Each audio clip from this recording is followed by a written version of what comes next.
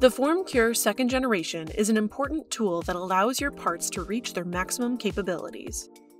The formcure is ready to use once it's unpacked, the turntable is installed, and it is connected to power. Prior to receiving the formcure, purchase the following additional supplies to help finish post-cured parts.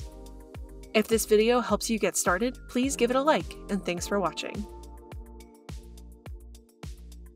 First, prepare a space for the formcure that allows for easy access and usability. Find a clean, level surface with a nearby power source. The room should be well ventilated and temperature regulated to ensure proper functionality. Be sure to follow the safety considerations for the formcure. Move the boxed formcure near the intended destination. Keep in mind that the unit itself weighs about 12 kilograms or 27 pounds. With the space prepared, open the box from the top. Remove the box that contains the turntable located at the top. Lift and remove the foam insert containing the power cable. Slide your hands down the sides of the formcure and lift it out of the packaging while holding underneath it. Be sure to remove all packaging material before connecting to power.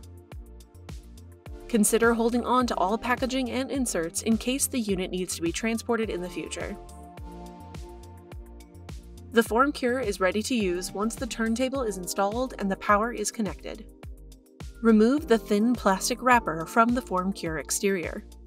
Open the door. Remove the plastic wrapper from the turntable. Insert the turntable onto the circular wheel mount at the base of the cure chamber. Close the door and connect the power cable to the formcure and a power source. Power on the machine using the switch at the back of the unit.